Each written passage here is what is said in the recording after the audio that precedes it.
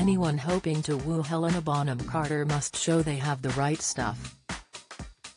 The quirky Harry Potter star, 56, asks her handwriting expert to assess potential boyfriends.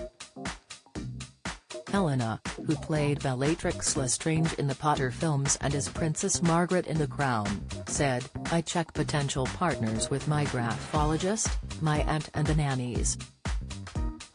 People who are in your home, they know." The writing was literally on the wall for one of them. She began a 5-year relationship with actor Kenneth Branagh in 1994. They met filming Mary Shelley's Frankenstein, when he was still married to Emma Thompson. In 2001, Helena began dating director Tim Burton, who she met making Planet of the Apes. She starred in other Burton films, such as Charlie and the Chocolate Factory and Alice in Wonderland.